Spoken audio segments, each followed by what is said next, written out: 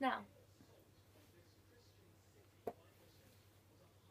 night by night I witness the dark concerned world deteriorate, suffocating my paralysed mind. Night by night I feel the connections that once kept me sane and attached to the outside world are not lost, but stolen from me along with my sanity. My own mind, they say, my own games, if only they knew I never played them solitary. Nevertheless, with each passing moon I stay, lay on my arched back, in the room that I once feared, to be now my only confounding friend.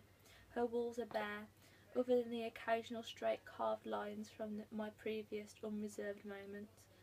Her ceiling is accompanied by small light-footed spiders that only seem to intensely watch me along with the rest of them, Kevin and Maddie, and their and their and the rest of their pretentious friends.